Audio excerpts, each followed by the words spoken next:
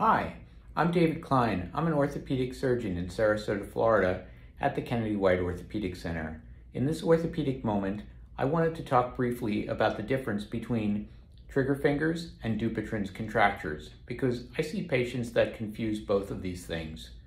First of all, a Dupuytren's contracture is in fact a contracture. Contracture meaning that the joint will not move through its full range of motion.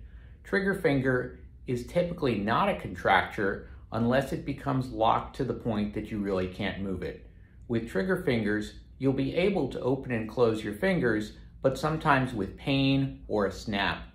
With Dupuytren's, you gradually lose the range of motion where you can't even open the finger anymore, even with force. People with Dupuytren's typically have cords that are on the palm side of the hand and prevent extension of the fingers in any way.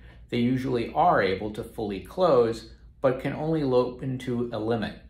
With trigger fingers, they can usually get it open and then close, but it may snap back and forth. These are two entirely separate conditions, and their treatment is quite different. Trigger fingers can be first treated with cortisone injections.